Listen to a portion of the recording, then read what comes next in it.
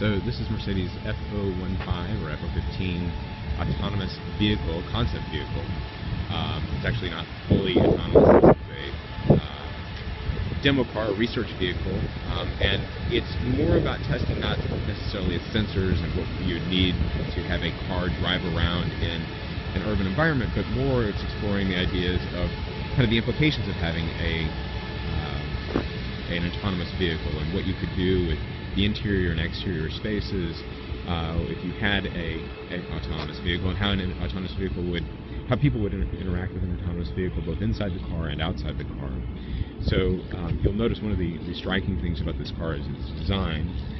It's got this elongated, or at least an elongated look to it. Inside the cabin, you'll see a very open cabin with seats that are the front seats that can turn around.